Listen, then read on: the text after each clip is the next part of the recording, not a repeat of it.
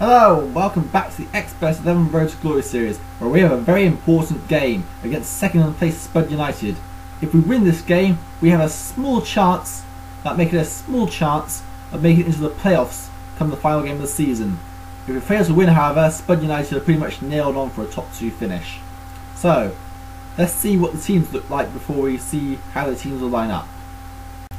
Well, Spud United's squad hasn't really changed one bit. They're still mega strong, but also very, very old, compared to our squad, which isn't nowhere near as strong as Spud United, but has a lot of young players and a lot of growth and potentials, and perhaps be even stronger than Spud United are currently. That's the Cydonia lineup in a 4-5-1 formation with Geo Dihor in goal, a back four of Nathan Thompson, Pim van der Kruis, Aquiles Santamaria and Marcus Akenfjord. Midfield of Sergei Kvyatkovsky, Pierre of Hesting, Alvito Roma, Glenn Carlton and Raymond Hargreaves, and a front low man of Celso Mota. Spud United meanwhile have a 3-5-2 formation with 3 Convoy in goal, a back 3 of Christian Carlson, Baked Ake Imlong and Taras Rosov, a midfield of Fausto Largo, Karistu Shakluna, Alexander Patiev, Karl Gunnar Torna and Daisuke Matsukawa, and a front 2 of Ash Hosman and Natalie Golovnia. Let's go live to Supermassive Black Hole for the final home game of the season. Captains for this match are Geo Dihor for Knights of Cydonia, as he has been always throughout the season, and Karl Gunnar Torna for Spud United. The referee is Manuel Ficuz, Skill 2, Harshness 8. Knights of Cydonia own the red and yellow strip and play from left to right. Spud United own the yellow and black strip and playing from right to left.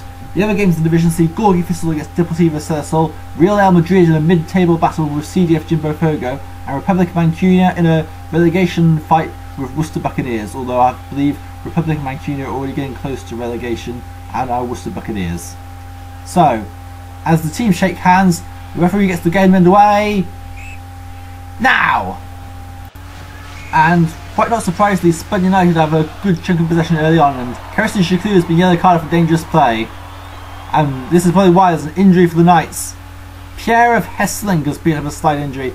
After Raymond Hargreaves injured last week, in which he's only just recovered to play, Pierre of Hesling has picked up a slight knock, and that's not going to do good for his form at all. Free kick for the Knights. Straight goal by Glenn Carlton. Punched away by 3 Convoy. Well, that's a good start for the Knights, but unfortunately we've got another chance though. Celso Mota. And it's close to the crossbars, and we're having some pretty encouraging play here as Republic of Manchuria are looking like they're having a difficult time against Worcester Buccaneers, who are above them in the league. First half is running to a close, and currently we've had a few chances, but we haven't been able to score yet. Alexander Patiev has been yellow carded for handball for Spud United. 42 minutes played, and we have another chance just before half time. Well played header by Glenn Carlton. It's the left post down. So close, but Convoy seems to be proving very difficult to beat for Spud United, which is probably why they're in second place at the moment. Half time, and Knights have had 3 chances to nil, but Spud United have just edged the possession. Don't be fooled, we had dominated the chances earlier in the season, and they went on to win the game after coming out flying in the second half. We're about to get the second half underway now! And we're going to place Ibrahim Qamara on for Nathan Thompson, a reverse sort of change of what we did in the previous time.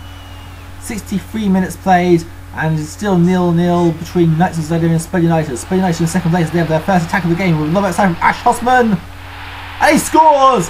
Ash Hosman gives Spud United the lead in their first attack of the game in the 62nd minute. A hard done by a bit of bad luck there, but unfortunately that's what happens sometimes. We've got a missed section on goal by Natalie Golovnia, saved by Geo Dihor. Spud United are starting to show their true colours a bit. They have clinicality for Ash Hosman to score his first chance, and Spud United look like they're going to go on and dominate this game now. And actually Golovnia has a skims over the crossbar. His header was so close. 77 minutes played, and unfortunately it looks like we're going to lose, but we have a dangerous free kick here. We have a free kick straight by the way. Glenn Carlton, can he beat Convoy? No, Convoy makes a leg save. It seems whenever we throw at this Spud United goalkeeper, he is easily capable of saving. We've got a powerful header by Celso Mota, and brushed outside the post. Mota has been our top scorer this season, but even he can't do anything about it. We've got a well-placed shot on goal by Sergei Kvyatkovsky, and he scores! Sergei Kvyatkovsky, the old stalwart who's been here for 5 seasons now, has equalised for Knights of Cydonia and claimed a point which we might have got a win from. A driving shot on goal by Raymond Hargreaves, and is caught by Convoy. Well, Kvyatkovsky could be an inspired performance to take a point against one of the strongest teams in the division, but it's not going to be enough. That is that. End of the game. We're definitely going to be finishing in third place in this division. Despite the fact we dominated the chances 7-3, Spud United were too strong and too clinical with their own, and as a result we come away with a 1-1 draw. But that's not such a bad result. Sergei Kvyatkovsky is man of the match for Knights, while Daisuke Matsukara was man of the match for Spud United. So, against the strongest team in the division we come away with a 1-1 draw at home. I'd say that's a very good result. So, but this season the only opponents we haven't beaten are the ones that finish in the top 2.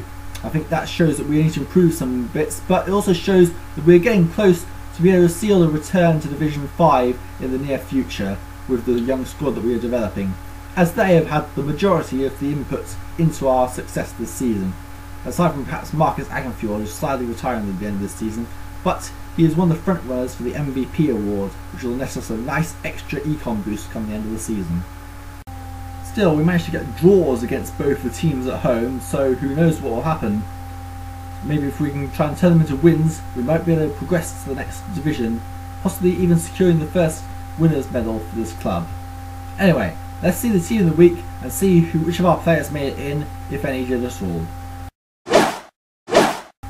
Team of the week this week is Sri Convoy of Spud United in goal, a back four Theo Connings, Deportivo Celso, Jarrett Fowler, Real Madrid, Marcus Agenfjord, Knights of Cydonia, and Igor Moskov, Spud United. A midfielder Sergei Kvyatkovsky, Knights of Cydonia, Daisuke Matsukara, Spud United, Murdic Olaya, CDF Jimbo Fogo, and Harry Trundle, CDF Jimbo Fogo. And a front two of Ash Hossman, Spud United, and Anatoly Golovnya, Spud United. So Spud United got 4 players in there. Marcus Agenfjord took the lead in the MVP standings last week, after he was the only one to appear in the X11, without Harry Trundle and Jarrett Fowler appearing in there. Both Trundle and Fowler have captained the X11 in previous weeks, Marcus Agenfjord hasn't. Therefore, Marcus Agenfjord has to appear in the X11 in the final round of the season, or for Harry Trundle and Jarrett Fowler to fail to make it into the X11 for the final game of the season. Liga Blue-Grey of Worcester Buccaneers got manager of the round for his away victory over Republica Mancunia, but unfortunately it came a bit too late for him, as they are now 5 points safety. Their return to Division 7 after just one season Division 6 is confirmed. DV is looking very promising, although perhaps maybe it could be a bit better in some places. Still though, we have every single youth in our squad on at least 16 DV, and on top of that we've got 3 players on 17 DV and 1 on 18 in Pim van der Kruis. Raymond Hargreaves and Pierre Hessing maybe could have been on 17 DV by now, but injuries have inhibited their progress in form, and they may have to wait until the last game of the season to be able to get to 17 DV. Not everyone actually might make it, because there's a bit of concern over the defence with so many 16s, especially Aquiles Santamaria on 16 and Alvito Roma, who may not make it up to the required 17 mark. Or at least it was the required mark, but now the team is getting a bit older, perhaps we should have a lower standard of DV that we should be aiming for all of them. So, Worcester Buccaneers take the final relegation place and will join Republica Mancunia and Deportivo Celso in Division 7 next season. We are confirmed to finish 3rd, being 5 points off Spud United in 2nd place, but also a whole 9 points ahead of CDF Jimbo Fogo and Real Madrid. The fight for the title is going to go down to the final day of the season. Automatic promotion is still not yet decided, and Spud United could still take it on the final day of the season, despite the fact that Gorgie Thistle have got 34 points throughout this whole season.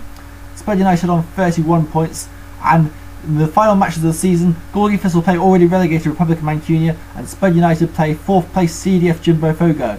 You have to say it will look pretty good for Gorgie Thistle. Anyway, next time will be the last episode of this season, the season finale of season 33, in a season where we've sort of been middle of the road, haven't really been going anywhere, but it was still an important step in the development of this team, and hopefully next season will be the one where we start to kick on and this series will really get going. I've been the A Person, and I'll be see you next week for the season finale of the Xpert 11 Road to Glory series, season 33. Goodbye.